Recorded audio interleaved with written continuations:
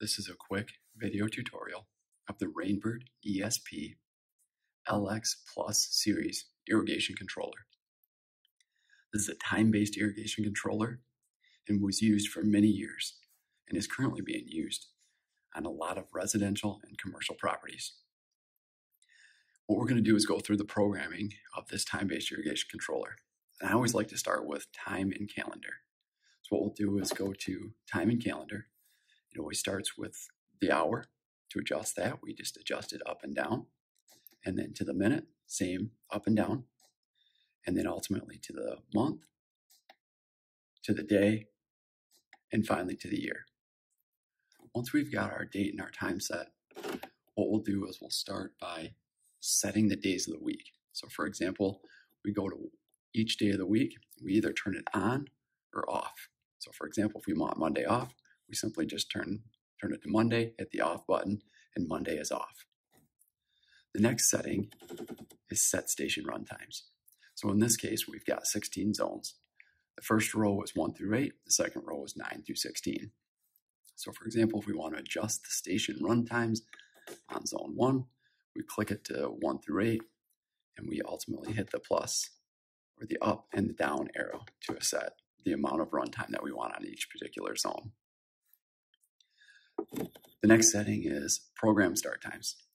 Now this controller comes with program A, B, C, and D, and up to 6 start times per program.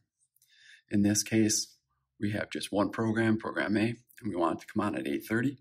So what we'll do is hit the manual start advance button, and then hit the up arrow to 8:30. And now it's coming on program A, the first start time at 8 a.m. Now we'll hit the manual start advance button to get back to the first start time, and we'll check the second, the third, the fourth, the fifth, and the sixth, and ensure that we don't have any additional start times. And right now we've just got the one at 8:30 a.m. The next setting is master valve or pump select. What that does is it allows us to turn off or on the master valve on a particular zone. So for example, if we want zone 2 and to have the master valve turned off for whatever reason, what we'll do is go to zone 2, hit the manual start advance button, and ultimately off. So right now, zone 2 is the only one that has the master valve terminal currently turned off. The next setting is rain delay.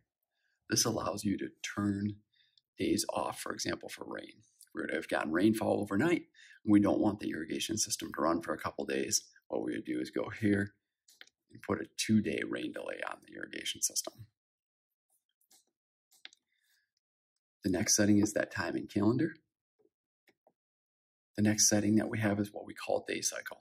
We typically leave it in a custom setting. Custom allows you to turn days off, or a custom schedule, turn days off that you'd like off. We also in this controller have the option for cyclic watering, odd, or even watering if watering restrictions were to be enacted. But typically we always leave it custom and then turned off particular days if you so desire. The next setting is test. This allows you to run through all the zones for X amount of minutes. Currently for 2 minutes, what you would do is push and hold the manual start button, and it'll start with zone 1 and ultimately go through all the zones that have time on them. The next setting is water budget. What that does is increases or decreases all of the run times on a percentage basis.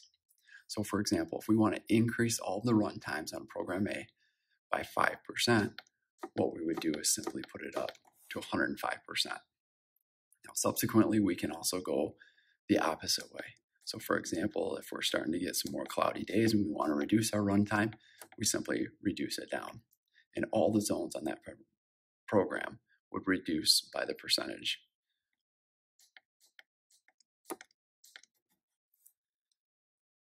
Now, this controller also has some unique settings.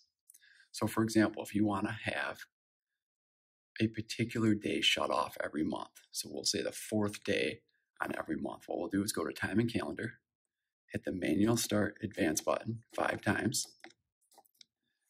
And what we'll do, for example, if we want that 4th day turned off, we'll go to the 4th day of the month, hit the manual start advanced button, and go to off.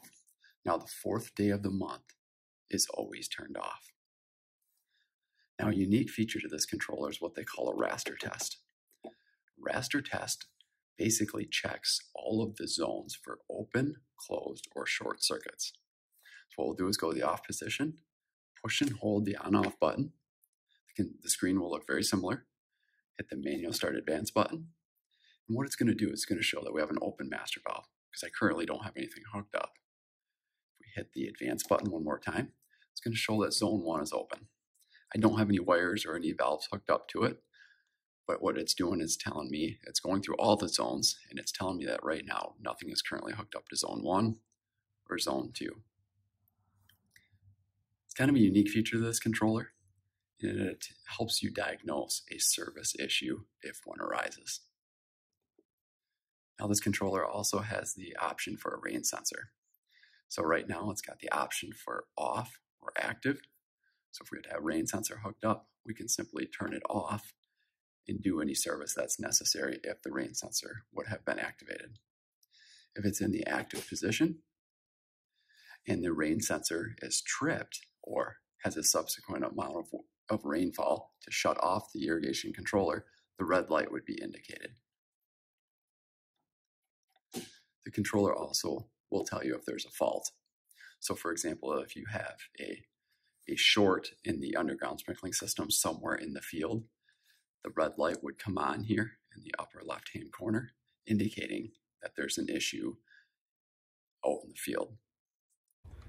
The last special feature of this irrigation controller is to run the system manually. Basically what we'll do is put it in the automatic position, push the program button for what program we want to run, and then hit the manual start advanced button. What that's going to do is ultimately start the first zone that's got time on it, and then you can advance through the zones. Thank you for watching.